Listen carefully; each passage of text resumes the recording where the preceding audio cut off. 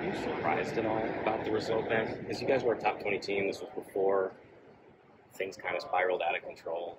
Do you remember feeling surprised or shocked by what happened for a team to come in here?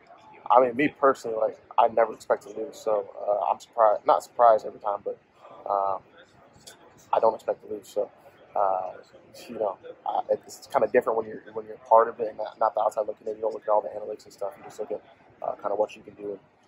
And I thought that we could have won that game, but at the same time we didn't. So you have to take what you can take from it and move on and get better on the next opportunity. Chim, in a new role, you're playing a lot more on the outside. Last year, you saw good time on the outside and in the slot. What's kind of the difference mentality-wise and also just preparation-wise working from the outside? I mean, mentality-wise, I think it's pretty similar. Obviously it's a little bit different position, but at the same time, it's very similar. And then, just probably who you watch, the way you look at the defense when you're studying, you're probably looking more, nickel triangle compared to, studying some of the corners and stuff like that. So that's probably the biggest difference. But honestly, the adjustments have been great. And I played outside receiver in the past a lot, so it wasn't really too much to change. And given your skill set, what's kind of the different things you can incorporate playing on the outside versus playing the slot and vice versa? Yeah, I mean, I think on the outside you have a lot more one-on-one matchups, a lot more press man, stuff like that. On the inside, I think you can be a lot more cerebral. You're often working like pockets and space and stuff like that. So I think that's probably the biggest difference between the two that I noticed. Now that you watched the film of the first game, I think a lot of people noticed, there were a lot of short throws, dump offs, try to get guys into space. How much of the plan going in against Buffalo was to do that? How much did Buffalo take away some of those deep balls? Because there were only a few of them thrown. Can you describe what the plan was and how much it changed? I don't know how much I can go in the game plan. You got to ask Coach Longo for that one. But, I think that one of the great things that Coach Longo does is he takes advantage of kind of some of the weaknesses in the defense. Obviously we're able to run the ball with a lot of success. Some of those short passes has turned to, first downs, explosive plays even. So I think that, being able to take advantage of being able to make the defense guard all aspects of, our offense is something that makes us special. Sorry if you asked about this already, Chim, but playing a team that you lost to last season, just to add a little bit to this week in the prep, just want to get a little bit back on them? I mean, of course, you want to, get a team back that you lost to the year before, but at the same time, I feel like you have to approach it the same way. They have a lot of good players, a lot of good athletes on their team, and I'm just focused on, being as prepared as I can and help my teammates get as prepared as they can, so we can go out there and perform the way we want to. What do you remember most about their defense? What was the biggest challenge that they presented? Obviously, a big scheme difference for you guys this year, but just when you look at their personnel, what was the biggest challenge, you'd say?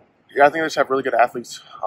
Linebackers move really well. D-line moves really well. The corners, long and athletic. So I think that, just really good athletes around the board. Obviously, really good football players as well. But just understanding that, when you have those athletes, it just makes, windows tighter and execution has to be better.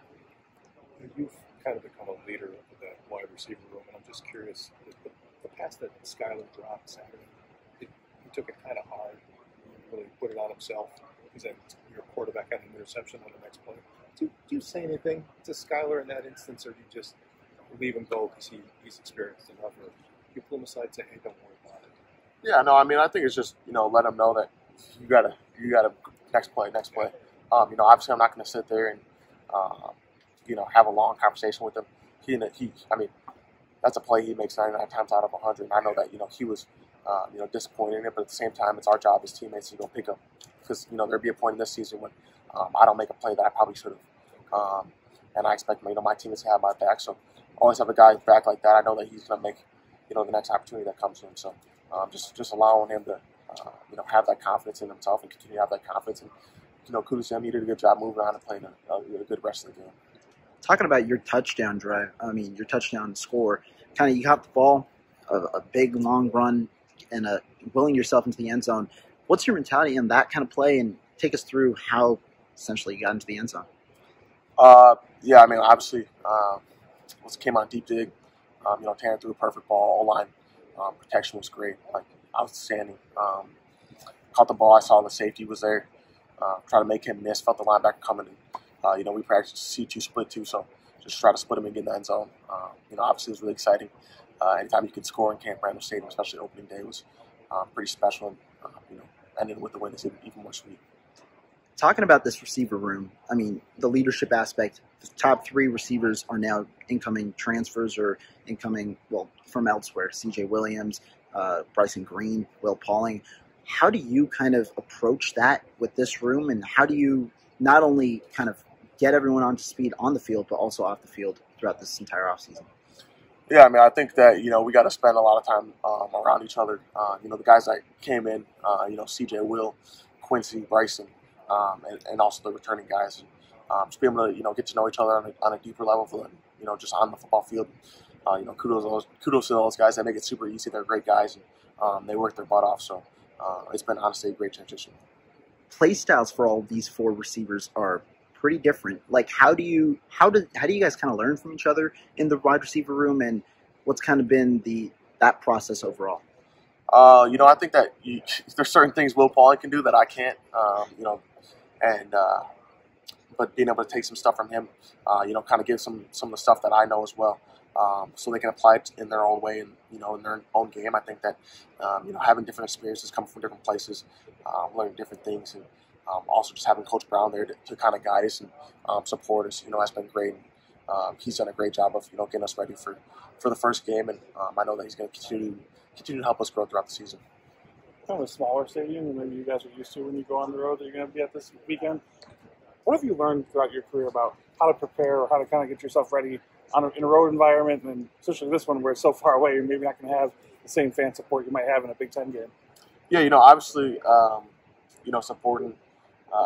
Obviously, emphasize the communication. I think that's super important. When you're on the road, communication gets harder. So just emphasize that all week in practice, and just knowing that you have to lean on your teammates. I think that's really whatever. Even if you're at home, fans can go up and down. Sure. That's just a natural thing of watching a football game. I've been there before. Obviously I'm super thankful for Wisconsin fans, but, we kind of have to be able to keep our calm no matter if it's, people cheering us on. We have to go execute the next or people who maybe don't want us to succeed too. You just have to go out there and execute and trust your brothers.